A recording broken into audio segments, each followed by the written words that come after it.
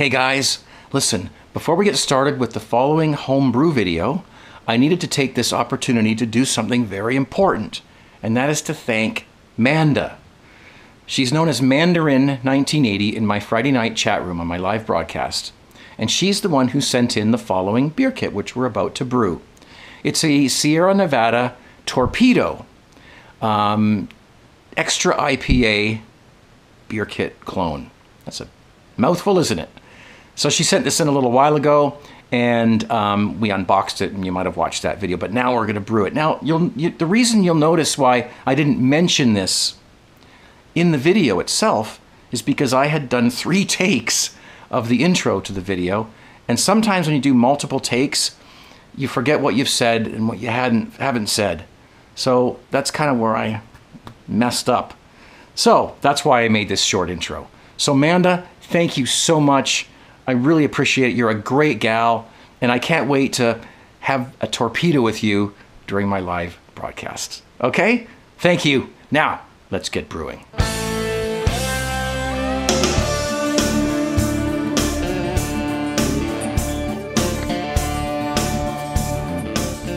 Hey guys, it's Craig here. Welcome back. Thanks for watching. Today, we're gonna brew a beer. Finally. And I have been sent a beer, and I also have a beer I want to taste too. It's in the fridge upstairs. Somebody sent me a beer that we're going to taste, which is why I'm drinking this really crappy store-bought beer at the moment, because this will cleanse my palate. This will neutralize my palate, because really that's all these are good for, because there's no flavor, right? So, all right, here we go. Cheers.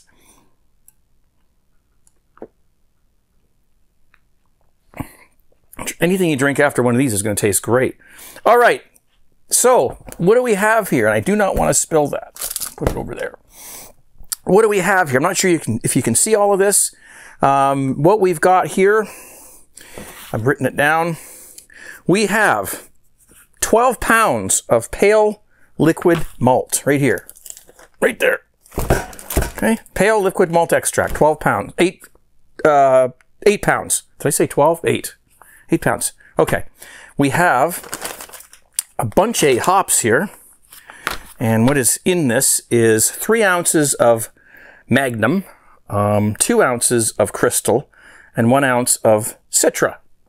And these get added at various times throughout the boil, which is what makes it a double IPA with a ton of late edition hops, which gives it that wonderful hoppy flavor. If you've never tried an IPA or a double IPA, you don't know what hops are. Because, I mean, all beer has hops in it, but you rarely, you don't always taste them. So, what else is here? Oh, we've got the steeping grains. And, they're already ground up in a bag. And in here we have 8 ounces of Carafoam, 8 ounces of Crystal 10, 8 ounces of Crystal 40. Okay, so there, I wrote it down. There's my really fancy handwriting or printing. So you take a snapshot of that. If you want to brew this beer, that's your ingredients right there. I can even put it down below if you want. All right, and I'm going to use some yeast that I have been recycling for almost 2 years now. Okay, I believe this is it's an ale yeast or an IPA yeast, or well, just an ale yeast. And I think it's a California ale. I'm not sure, but it was a Y yeast. Was it Y yeast? Anyway, it was a liquid yeast that came in a beer kit a couple years ago, and I've just been recycling it over and over. And tastes great. It's great yeast. It's a Craig tube yeast now, because it's adapted to all my abuse. So it's all used to me now.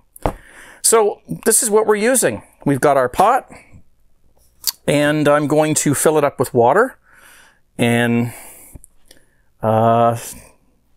get started. The instructions are in the top here, so I'll get those out, and I'll get things rolling here for you. Okay, so I'll be back in a second. Get yourself a beer, and let's sit back and enjoy brewing some really nice double IPA Torpedo. Cheers. Torpedoes away. Okay, All right, so the first thing we have to do, I've got 2.5 gallons of hot water in here, and I'm going to heat this water on my induction burner until it comes to 150 degrees Fahrenheit. All right, so that's what we're going to do there. After it's at 150 degrees Fahrenheit, we're going to put in these steeping grains. Now, this kit came with them already ground and already in a bag, and I think that's an option when you're ordering these kits. If you want to crush them yourself and put it in your own bag, or if you want them to do it ahead of time for you. And Manda, I think if this was an option, she kindly chose to have them ground ahead of time, so I didn't have to do it. So this is going to take a little while, and a lot of this just is a lot of waiting. So I got my thermometer in there. I'll just keep an eye on that when it gets to 150. We put these in, turn off the heat, and they steep for 20 minutes. Okay? And then, while these are steeping, I'm going to get that beer from upstairs in the fridge and do a little review. The beer came from 27 Brewing is his name, and it's a Chocolate Mint Stout. I think you just probably might have watched my last video, which was a live beer tasting of his pumpkin beer, and it was delicious. So this is another one of his beers, and I'm going to talk about it and drink some of it while we're waiting for these to steep. Okay, so I'll be back in a minute. All right, we've reached about 153 degrees in here, so we're going to put in our grain bag. And then we're going to try this beer. So here we go. All the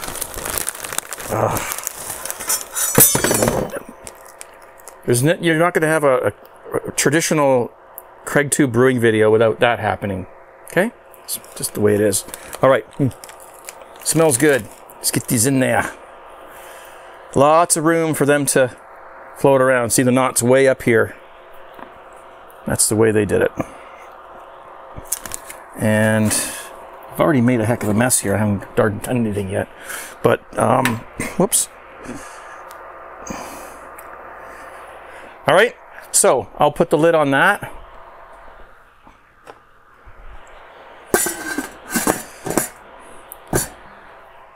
And I'll wait 20 minutes. Alexa, set alarm for 20 minutes. Couldn't even hear her. She's way over there. Okay. Now, what we're going to do is we are going to try this beer. This is a, well, let me get this thing out here so that we can read exactly the note that he wrote. This is a Chocolate Mint DOS. DOS? What, no Windows yet? In brackets it says a double oatmeal stout. All right, so that's what it is. His pumpkin beer was really so good. It was just amazing. So, all right, I need an opener. Sorry, I'm not prepared. I haven't done one of these videos in a while. Here it is right here. Okay. And I just rinsed out that glass. Little hiss there.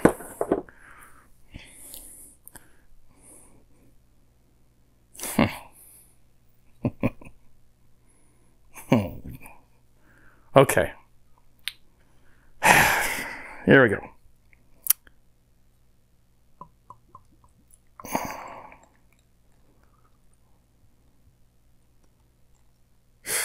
Look at that. Let's just bring it up to there. There's a little left in there.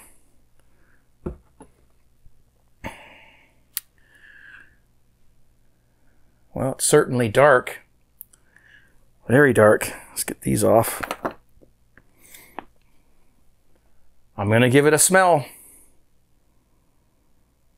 Wow. Chocolate vanilla. smells like a cookie. It smells like an oatmeal cookie. You know, a nice one. With chocolate chips. It's beautiful. Let's get to it. Thank you, 27 Brewer. Let me make sure I got his name right, because I've been known. 27 Brewing. 27 Brewing. Brewer, Brewing.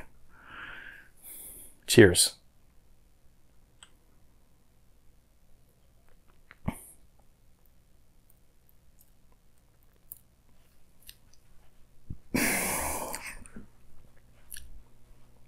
Oh! Just felt like doing it off camera. Oh man, that's really nice. That is delicious. Chocolate, you know, it's almost like he took not baker's chocolate, little chocolate chips, threw them in there.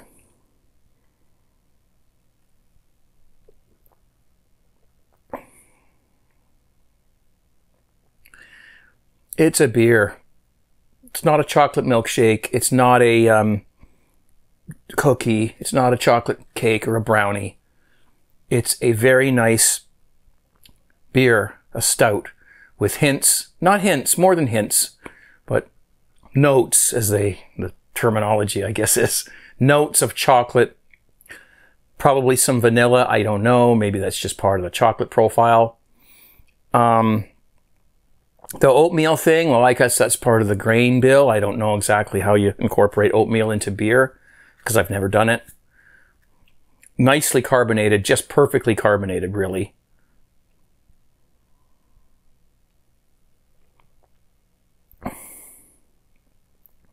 Extremely enjoyable. It's not as bold as the Pumpkinator beer that I did before. That was definitely a outspoken beer. Which wasn't bad. It was absolutely delicious. It was like eating pumpkin pie. But it doesn't scream at you anything. It's a chocolate mint stout. The mint I'm not getting as of yet. Let me see if I can get that out of here. You wouldn't want too much mint in a beer anyway.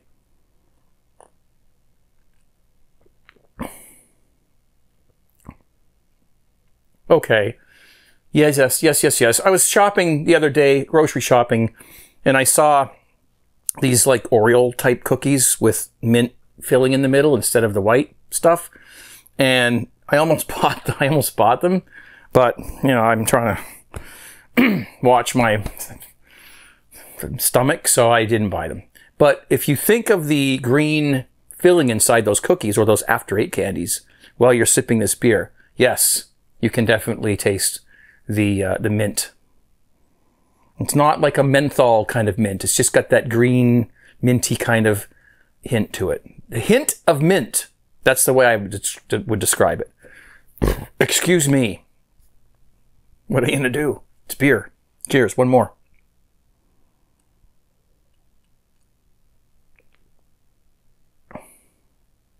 Fellas, or fella, this is great beer. Again, some of the beers that are being produced in people's homes. It's amazing. It is really. I mean, this doesn't, you know, I'm not making beer like this on a regular basis. I'm just doing the Coopers, which are fine. It turns out better than the store-bought one that I drank earlier. Much better. But this is craft beer. This is craft beer. And I'm giving him some time on this video because he sent them to me and it costs money to do that and it's a pain in the butt and everything. So, you know, I got to make sure that 27 Brewing gets some credit here. Same with SD Brewer and Zeech, Big Zatch, who sent me beers as well, who did those reviews already. I think I did 2 of them. I hope I did. Yes, I did, because I did one live and I did one on the other day. So, or the other week. And I made mistakes. I had to put things on the screen. But beautiful, beautiful. This is going to be a nice companion while I brew this beer. So what I'm going to do now is pause the video. This will warm up. The glass is a wonderful glass that came from an old friend who used to call himself Scatero TV. But he sent me this glass years ago, and it's one of the ones I haven't broken yet. So beautiful glass, beautiful beer. All right. I'll come back to you when we're ready to go to the next step. What I'm going to do is remove the grains when the 20 minutes is up, and then turn the heat on and start bringing this up to a boil. In the meantime, while that's happening, I'm going to take these liquid malt extract jars and I'm going to put them under hot water so that they can get heated up. And then when the water comes to a boil, we'll pour these in with the heat turned off. And then we'll start adding our hops, which I've previously measured. Don't spill that. I've got 3 of them here. I don't know if you can see, there's 2 here, 2 there, and a 3rd one here. All right, I'll tell you what they are once we get putting them in. And we've got more over here that are still packaged. Those are for dry hopping. So there's probably going to be some beer with these hops. Torpedoes are awesome. And they help you sleep. You know what? The smell of this stuff, the smell. It's like catnip. It's beautiful. And then when you smell this one, this is a different one. This is the Citra. The different smells altogether. These ones here. Grapefruit, you know. You got to smell these things. You know, if you're brewing beer and you got to smell them. Put this in a pillow and go to sleep. What an odor that is. Just a beautiful, even though they're dry hops, there's still a beautiful, beautiful aroma on these things. And that goes over and translates into the beer. I can't wait to drink this beer. We're going to give it all the time in the world it needs to brew properly. We've got the instructions. I'm following the instructions to the letter that came from the company, whoever they are. I just can't read that, but there's the little logo there. Hope it's focusing. And I'm following their instructions exactly. I have a food scale and everything, so we're measuring things out. And we're doing this. Okay? So I'll come back to you when this is ready to move on. Right? Thank you for watching. So, hope I'm not slurring by the end of this video. Was it 7:30 in the morning? I'm getting a telemarketer call. If I was up there near the phone, because I won't make it there in time. I would answer it, and I would f with them. The hell with them. I'm sick of them calling me, you know, in strange hours. So I would call them up and I would screw with them. I'd love to do that. Sorry, I'm not a mean guy, but okay. 20 minutes is up. Oh, I guess what I often do is I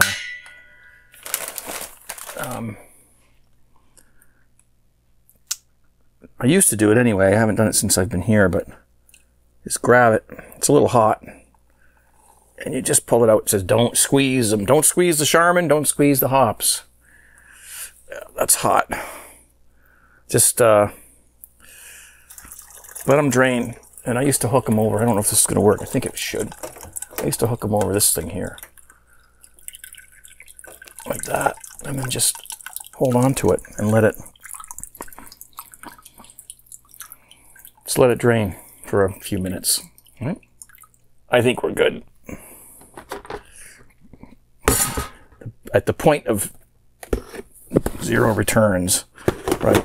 Okay. Now what? Well, we bring this to a boil.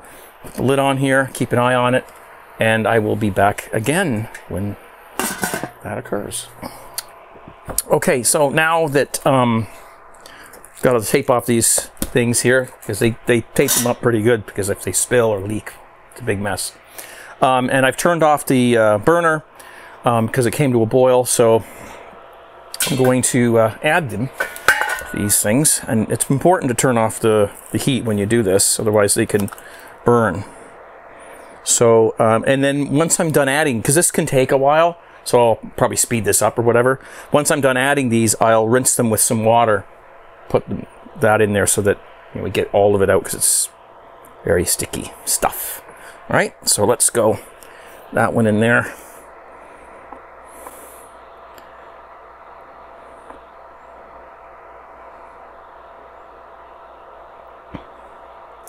And I will get these rinsed out. Oh, it went in. The spoon fell right into the... Have to deal with that. I will rinse out these containers, add that, and then I have to bring this back to a boil. And then we're going to start adding our hops. Okay, so I'll be back. Okay, we got a boil. It's difficult here. I can barely get a boil, but I got one. So I'm going to add, I've decided not to use this because I just don't want to deal with it. I just want to do the hops. Those things, they float and they go all weird. So here's our first hop addition. Just going to dump it in there. Whoop. Return the lid, but it's on loose, so we shouldn't have any problems with weirdness, flavors and stuff. And it's not an all grain beer, so I don't think there'll be any problem. I won't put it on tight, but I'll let it, you know, vent. But I have to keep it on like that because otherwise it won't rolling. It won't go to a rolling boil. So 1800 watts. That's all I've got. All right. So this has to go for 45 minutes. Alexa, set alarm for 45 minutes. She confirmed it. She's way over there. Right? 45 minutes. Just I'll come over and keep an eye on it every once in a while.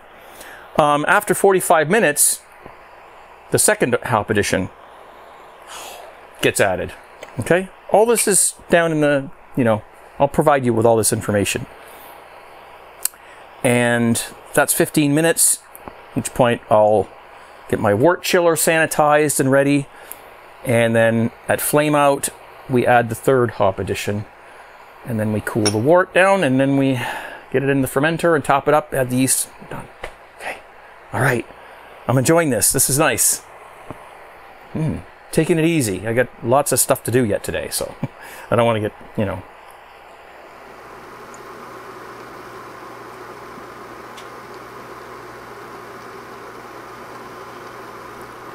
– 45 minutes has passed. I went up and put a corned beef brisket on the stove for a boil for dinner. Okay. So that's sort of boiling. And we got our second hop addition. 2 ounces of Magnum and Crystal, I think. I'll put the things down below. The exact measurements here. Just gonna fire them in there. 15 minutes this has to... Alexa, set alarm for 15 minutes.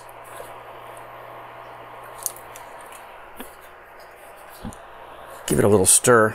I can barely keep a boil on this induction burner. I would have to have a propane thing. And right now it's so cold outside, I wouldn't be doing this with the propane burner, sorry. Especially filming it and everything. So this is going to have to do... And it's kind of part of the reason why I mostly do extract brews. Okay. Now, what I'm going to do is I've got my wort chiller over here. I'm going to sanitize it. I'm not going to put it in here.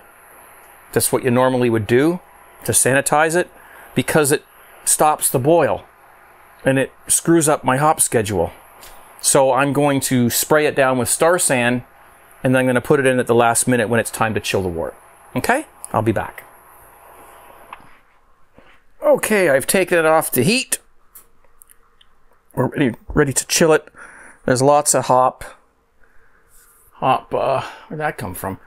Hops. It's going to be a lot of stuff at the bottom of the fermenter when this is done. That's nothing I can do about that, but I'll have to clean the yeast and I can still reuse it. This is the last hop addition. It's knockout hops, as they call them.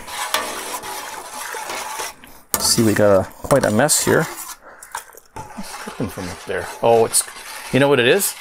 Condensation from boiling stuff down here. It's probably coming off that. Yep, coming off the hot water hose. Alrighty, now it's time to chill the wort. So I've got my wort chiller here, and it's all sprayed, sanitized. I did a pretty thorough job at it. So let's place it in. Turn on the cold water. Chill the wort. Make sure things don't... Well, I haven't actually used this wort chiller for a while, actually. So I just don't want that thing to go snaking all over the place. Yes, and move it around a little bit. We're trying to get this down to reasonable, maybe 80 Fahrenheit, because then we're going to add cold water to top it up. So now when I'm done this, which is only going to take, it's only going to take 2, 3, 5 minutes or something, like less than 5 minutes to cool this down. Sanitize my fermenter quickly, pour this in, top it up with cold water, and add my yeast. That's it. But because I have, not an ideal heating system over there, this takes a long time to bring things to a boil and get them up to temp. And every time you add something, it stops the boil, and so it's not an ideal situation, but it's good enough for what I do. Certainly all grain down here would be a pain. You kind of have to have the right stuff. It's a known fact that if you move this around, it's much quicker. We're almost there. It's kind of heavy here. This is not the ideal camera angle, I'm sorry, but this is where I have to ferment. So, and there, we've avoided some of the, not much, some of the trub, yeast, not yeast, hops.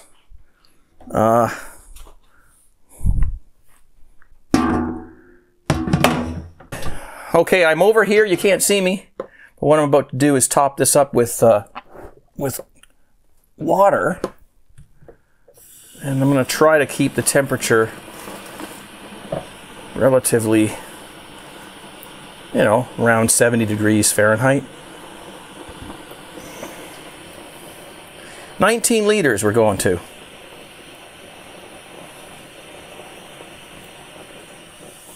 Yeah, that's a little more than what they want, but that's where we're going.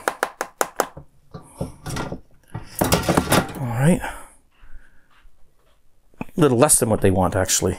Sorry, I meant less, not more. Okay. I hope we're on here. Okay. Right. Give it a bit of stir. Feels good temperature. I bought a new toy, which I will grab in a second. A new toy for temperatures. That's really, really cool. But we're just going to give it a stir so that the heat, the temperatures are distributed nicely. And then I will grab that toy, excuse me.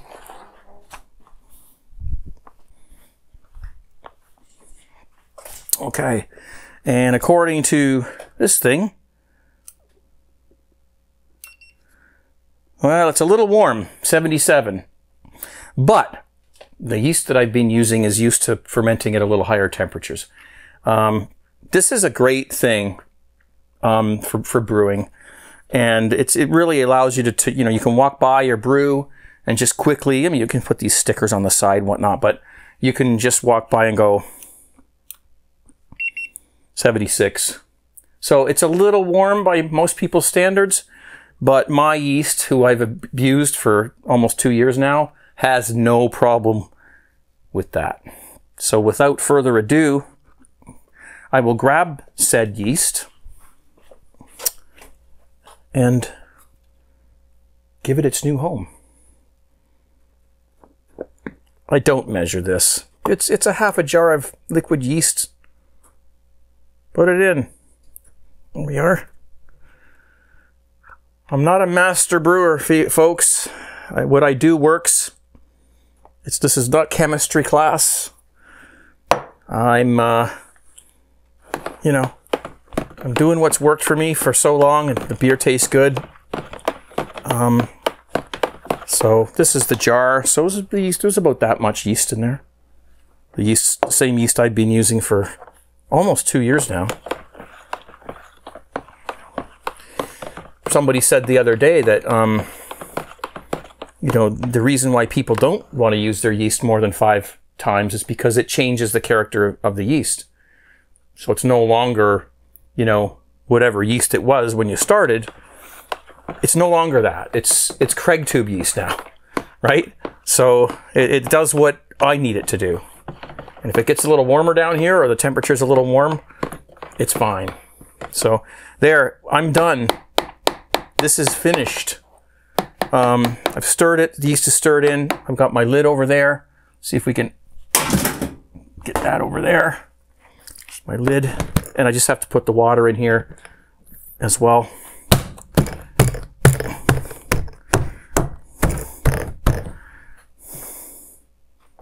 Done. Sierra Nevada Extra IPA Torpedo Clone. Done. So there's only one more thing left to do with this, is in a few days or about a week, I have to dry hop it. So that's what I'll do. And then I'll let it ferment out per the instructions, and we'll put it in a keg. We'll taste her again.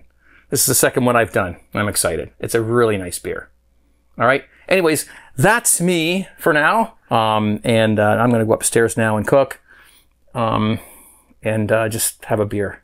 So anyway, thank you so much for watching. tgtshirts.com for t-shirts, please. And lots of people are buying them, but just keep it up. You know, don't forget to put the like thing up there and subscribe and click the bell and all that stuff. You know how it works. And Friday nights live. Friday nights, 10 p.m. Eastern Standard Time, live. Music, talk, Skype calls. It's radio. It's internet radio. And I'm your host. Just give it a shot. All right? Be safe out there, guys and gals. Thanks for watching. Take care. See ya.